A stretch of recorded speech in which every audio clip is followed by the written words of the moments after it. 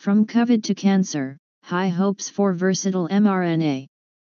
The coronavirus pandemic has made vaccines from Pfizer, BioNTech and Moderna and the mRNA technology that they use into household names. Messenger RNA's job in the body is to help deliver specific instructions from DNA to cells. In the case of the Pfizer, BioNTech and Moderna jabs, lab-generated mRNA tells human cells to create antigens, proteins that are similar to ones found in the COVID-19 virus. Thanks to those antigens, a person's immune system learns how to fight the virus and neutralize COVID if it enters the body. After the cells create these proteins, the body breaks down the mRNA instructions and gets rid of them.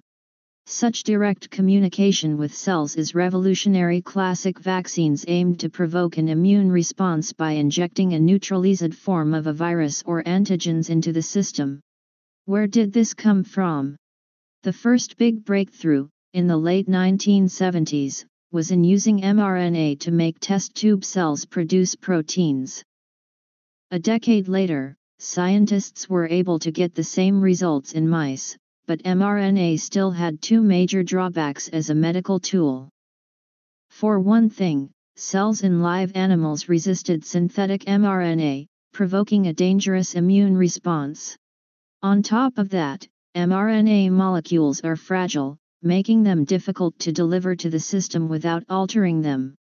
In 2005, researchers Catalin Carrico and Drew Weissman of Penn State University published a groundbreaking study showing that a lipid or fat molecule envelope could safely deliver mRNA without negative effects. The research caused a buzz in the pharmaceutical community, and startups dedicated to mRNA therapies began to pop up around the world. What else can mRNA do? Scientists have worked on developing mRNA jabs for illnesses like seasonal flu, rabies, and Zika, as well as those that have remained vaccine-resistant until now, including malaria and AIDS.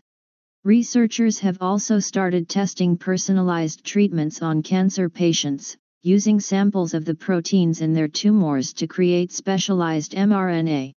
This then triggers the immune system to target specific cancer cells. The mRNA platform is versatile, University of Pennsylvania biochemist Norbert Purdie told AFP. Any protein can be encoded as mRNA, so there are many potential applications.